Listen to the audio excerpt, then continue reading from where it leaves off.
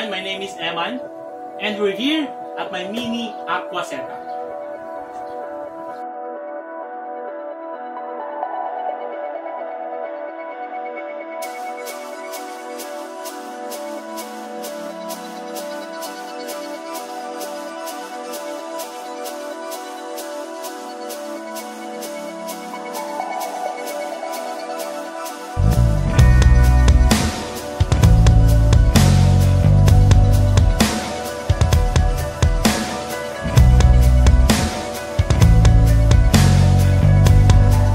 Ang pag-uusapan natin today is ang halamang duckweeds. So yung setup ko dito sa bahay is sinimulan ko lang last 2 weeks ago. So because right now we're having an enhanced community quarantine, so wala akong maisip, wala rin akong magawa dito sa bahay. So nag-start ako ng mini aqua setup ko. Okay? And nag-acquire na rin ako ng duckweeds kasi natutuwa ako dito at nagka-interest ako sa duckweed because marami siyang bagay na pwedeng gawin sa mga alaga natin hayop.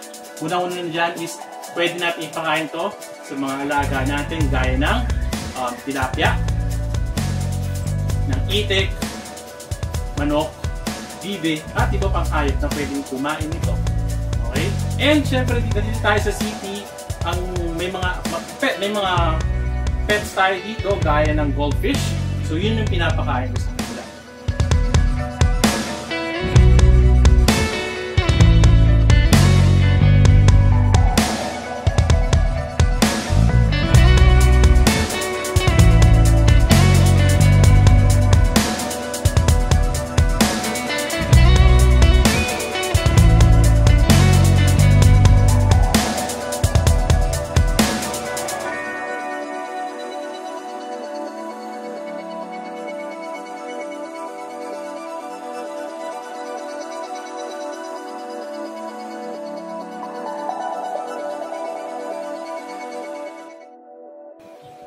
And aalamin natin ngayon sa segment na to, again, kung paano dumami ang duckweeds.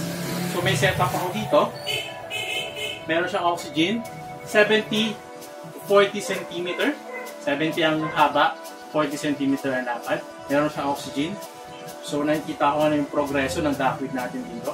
Mabilis siyang dumami. Ngayon, tatry natin sa ibang tub na walang oxygen.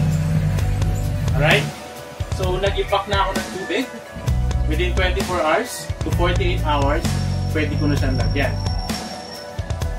And, alamin natin yung progress sa mga susunod. Samahan niyo.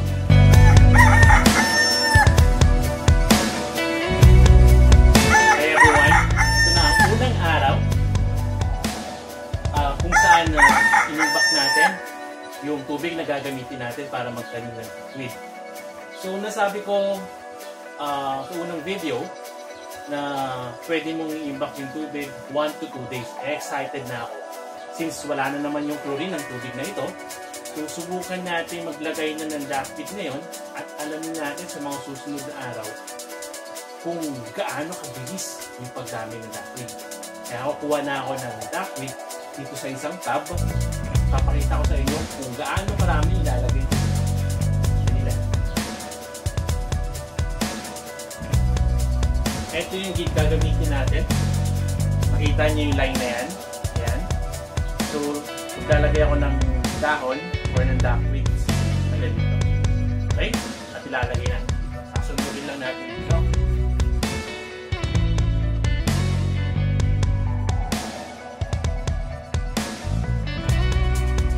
Papadin nyo, pinantay ko lang. So, ilalagay na natin siya dito sa tub.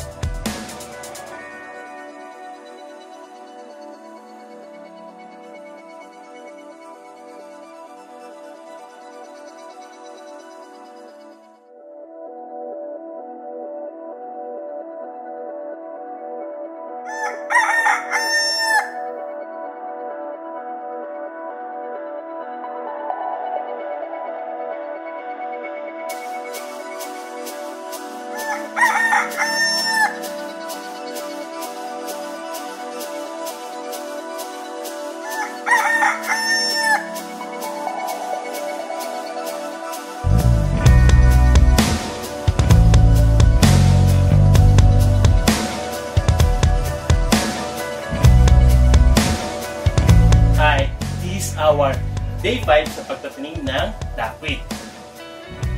Again, nakita nyo naman yung progress from day 1 to day 5, kung dumami man ito or hindi. So hinihiling ko na mag-comment kayo down below kung dumami man ito, yes or no, at bigyan nyo ng rason, make sure na reasonable to kung bakit yun yung sagot nyo.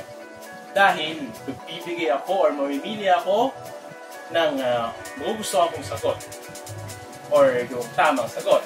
Pero wala namang tamang sagot basically. Yung may feel ko na depensahan nyo ng tama yung sagot niya. Bibigyan ko ng pares na Roborovski Dwarf Hamster. Ang Roborovski Dwarf Hamster ay isa sa mga pets na pinagod ko. Again, balik tayo dito sa duckweed. So, kung mapapansin nyo, nag-picture ako or nag-video ako ng duckweed, mapapansin nyo may maliit.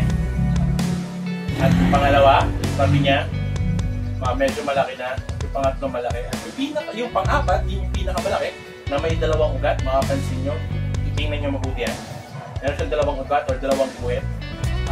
Yun na yung adult niya. So, doon na mag-start na dumami or mag-multiply na magkaroon pa ng babies yung duckweed. So, yun yung evolution niya.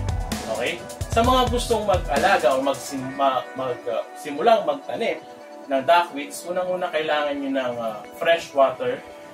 Lalagay nyo sa tub. Siyempre, malinis dapat yung tub. So, hayaan nyo ng 24 to 48 hours doon sa tub para mawala yung chlorine nito at magsimula na kayo magtanim. Make sure na direct sa sunlight. Yun ang importante para mas mabilis yung pagdami ng duckweed. And again, you can contact me para makahingi or makapag-start kayo magtanim ng duckweed. Okay? You can check my link down below. Again, ako pala si Eman at nagsasabing mabuhay kayong lahat.